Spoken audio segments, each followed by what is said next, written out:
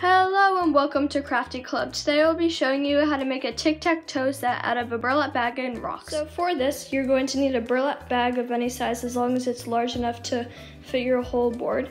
You're going to need fabric markers to draw the board on the burlap bag. You're going to need 8 different rocks. These are kind of bigger, so I'll have one letter be this and I'll have another letter be that. You're going to need paint markers and you're going to need a ruler. First step is going to be to write X and O on all of your rocks. So I have 4 that'll be X and 4 that'll be O. So the X's, I have bigger rocks, and for the O's, I have smaller rocks, just so there's even more of a contrast. So 2 of my paint markers here. And so you can either color them all in or just write the X or the O on it. So you want to make sure that you get rocks that are kind of flat, so they're easy to write on. Alright, so you're just going to write X on 4 of them, and then O on the other 4. So I think I'll write them all, and then I'll probably let them dry for a while. So I'll write X, X, X, and make sure you pick a color that'll show up. X, X, X, and then I'm going to go ahead and do all these, and I'll come back once I'm done. So I did all of the letters on all of the rocks, and so the perfect example of having to switch colors is I was going to do these 2, but this one didn't show up, so I just tested out this one, and this one worked. So you're just going to put those aside and dry. Once they dry, I'm just going to write them on the other side, so it doesn't matter which side you have up. So we'll just put those aside, and then now it's time to draw the board on the bag. So if you want to make it precise, then you can use a pencil to go ahead and trace over. So it's just, tic-tac-toe lines. So let's see, I'm going to do 6 inches, and then I will have them just draw the line. It'll give you more of a guide if you want. If you don't want to, and you just want to go ahead and use go ahead and use the marker, then that's fine too. Whatever you want. Okay, so I have those 2 lines going that way.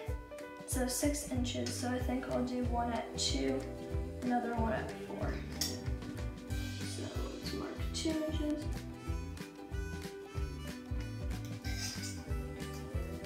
Just draw a line across.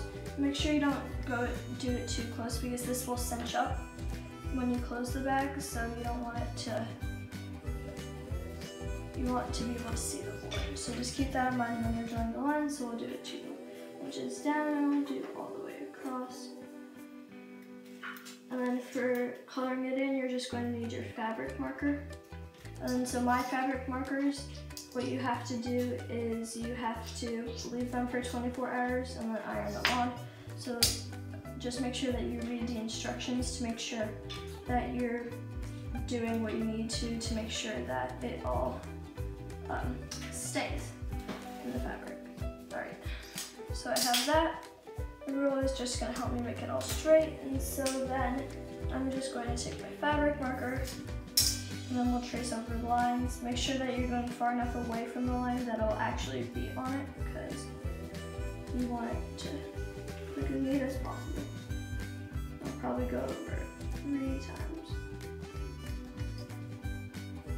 And we'll have our next line. And you're just going to keep going on all over the lines, making sure that you put enough ink on it so it's nice and solid. So I've drawn the board, so I'm just going to put that aside and we'll let that dry.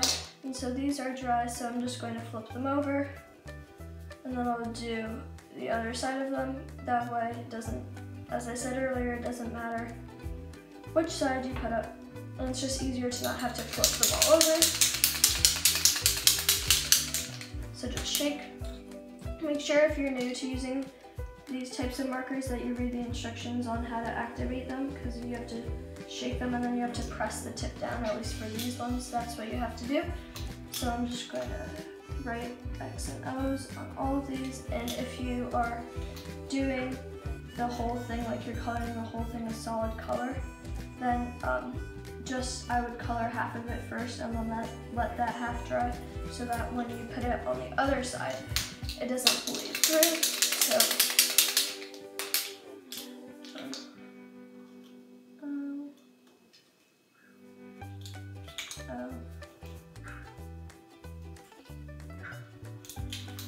just have to let the canvas bag dry, and then I'll iron it once it's been a day. So now I have all my letters done. So once again, I'm just going to let my bag dry and then I'll iron it, but this is a really easy craft, and just make sure when you're picking out your rocks that they're going to fit in all of the squares, because if you pick one out that's like, let's say you pick one out that's both of these, they're barely going to fit and they're going to overlap, so just make sure to keep that in mind when you're making it. I hope you guys enjoyed this, and I'll see you next time. Thank you guys for watching this video on Crafty Club today. Please be sure to like and subscribe.